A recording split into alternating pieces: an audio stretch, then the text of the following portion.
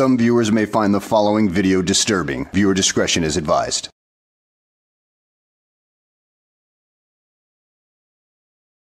Well, hello and welcome back to the channel, everybody.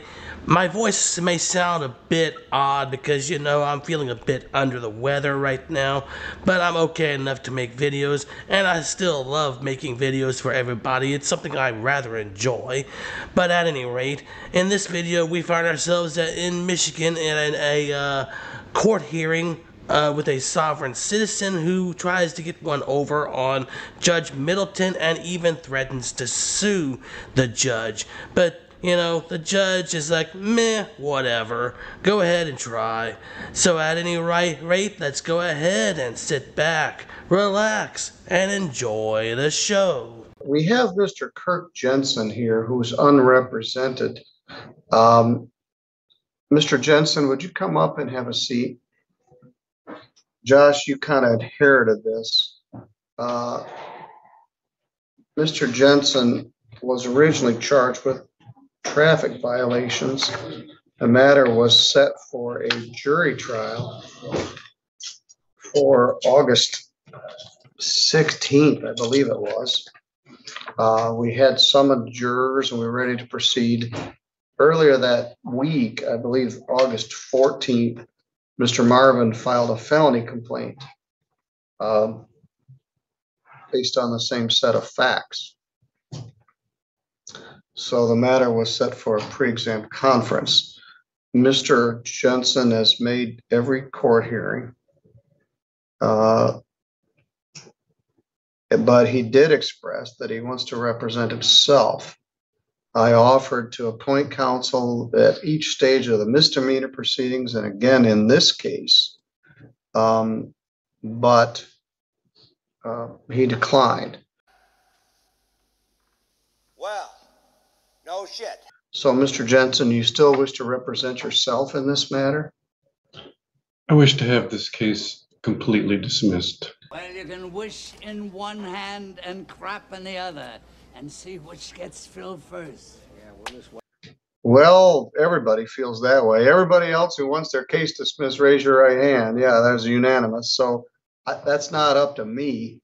But the question is, I'm willing to appoint counsel for you, but you've represented to me at each stage you wish to represent yourself. I do not wish to have any counsel. All right. Well, then let's talk about where we are.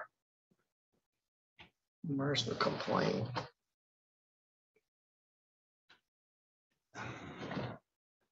The complaint alleges that on or about April 6th in Lockport Township that you did obstruct justice by preferring a counterfeit U.S. passport and counterfeit international driver's license. Well, I remember this case. The guy claimed to have an international driver's license, but in order to have an international driver's license, in order to do that, you have to have a valid driver's license from your country or state of residence, which, of course, he doesn't believe in driver's licenses because he's a sovereign citizen and therefore didn't have one. And as a result of that, his trial was scheduled for a few days ago, but of course now we're here because he filed this lawsuit. So let's carry on, shall we? The time of a lawful traffic stop, an attempt to avoid criminal liability for driving without a license. The way that is charged, it is a felony punishable by up to 5 years imprisonment and a fine of up to $10,000. The second count is possession of a reproduced, altered, counterfeit, or forged chauffeur's license. Operator's or chauffeur's license. That's a misdemeanor punishable by up to a year in jail and a fine of up to $2,000. Count 3 alleges that you had no valid operator's license, plain old no ops. They're also charged with a civil infraction of no proof of insurance. And I object to those. I object to that being labeled as counterfeit on all of those. Dude, this is not the hearing for that. That is for the trial, and you must provide proof that those documents are in reality valid. But unfortunately, you've got expert witnesses that can testify that those are not exactly valid IDs. So either way, you're screwed without a damn defense attorney, dude. You shouldn't have gone pro se, but I really doubt that even a good defense attorney would be able to help you out on that one, dude, if they were indeed forged documents. All right. Mr. O'Bear, do you have any instructions here or a plea offer? Or? So the offer would be if the defendant wanted to plead to count 3, operating with no license. It's the 90-day misdemeanor. We would recommend fines and costs.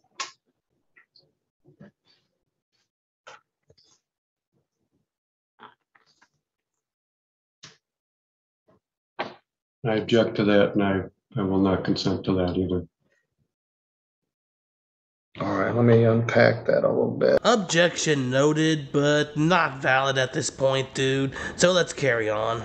All right, you're charged with a felony, and you're charged with possession of a false or forged counterfeit license. You're also charged with no proof of insurance. The prosecutor would dismiss all of those charges if you plead to no valid operator's license with a fine and cost. You may be the first person in my 21-year career that objects to having all the felony charges dismissed for a plea to a $200 fine.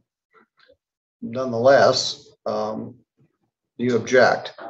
I object to the fact that it's been labeled as counterfeit.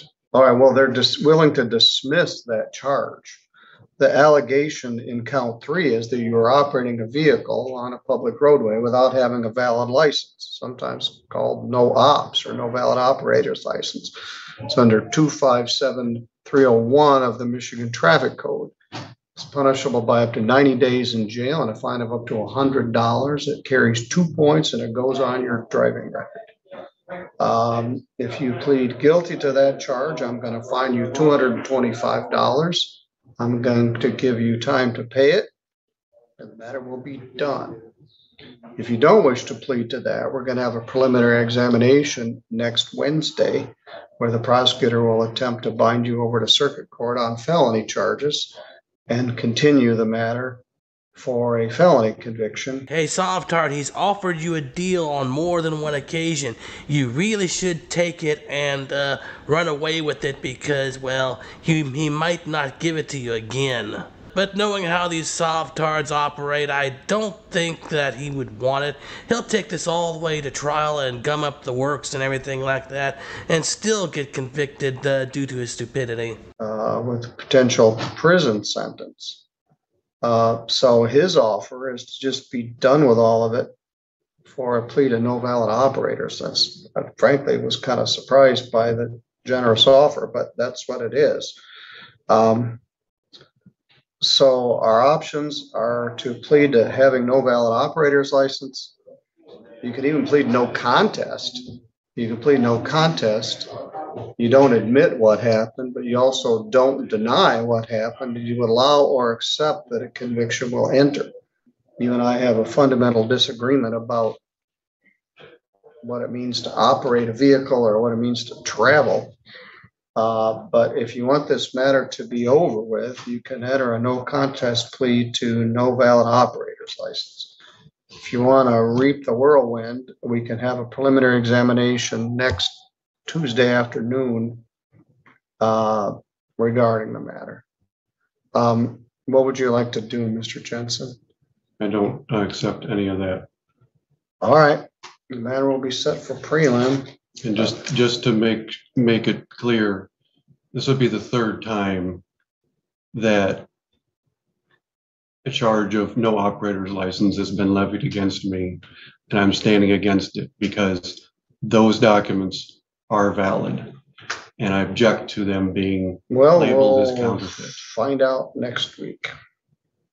Well, I would love to see that hearing. I mean, it would probably be a lot of funny times coming from that idiot. So that will be Tuesday, September 5th at 1 p.m. Prelim. All right, your bond is continued. You're free to go. And just a reminder of the civil case that is ongoing, and those who are named in that, yourself and Mr. Marvin as well. Just to Which make sure that which civil case is that? civil case, the notices, and all the recusals and everything that's been filed into this case that I've been filing in. Just to make note of that, that it is, you know, on the record. Well, let's take a look. Oh, you filed a August 28th, which is yesterday. I got this. I didn't see it. Objection to the report and recommendation in the matter of civil case. You filed this in federal court? This was done in a federal court, has a federal case number on it, and all the defendants are listed. All right. Along with the notice. Oh, it's great pleadings. It cites Abraham and the Book of Nations and a bunch of other jabberwocky. But it has been filed in the federal court. All right, that's all a matter of record. It's in the file. And you've even got Hebrew letters in here. Okay, I'll see you next Tuesday at 1 o'clock. Jabberwocky nonsense, huh? I guess Chile de Castro wrote that legal document for you, in which case you're screwed either way, so I don't think it'll go much further than that. Your Honor, Yes? can I work with you? Yes? I'm Mr. Jensen's transportation. Yes. And on the 5th, my wife has chemo, and I have to take her to that. Is there a way that we can put it off to the following week? If that's all right with Mr. Jensen? That would dump the matter on Judge Pattison, which I'm sure he would greatly dislike. Okay. So I'm sorry, but we'll leave it for that date. It would be the 6th that would work. I'm open to any date at this point. We schedule things at certain times and everything affects everything else. I understand.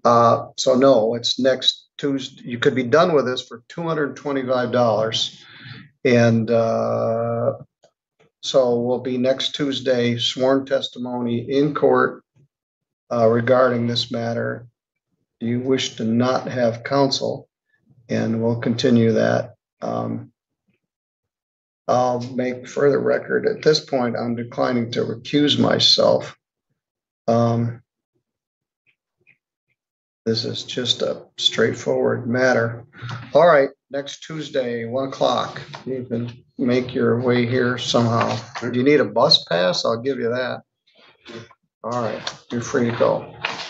Yeah, your threat of a lawsuit looks like it had no effect on this judge whatsoever. I'm willing to bet that since he is trained in the law and everything like that, he knows what the deal is, and he knows what a legal document should look like. He knows all that stuff.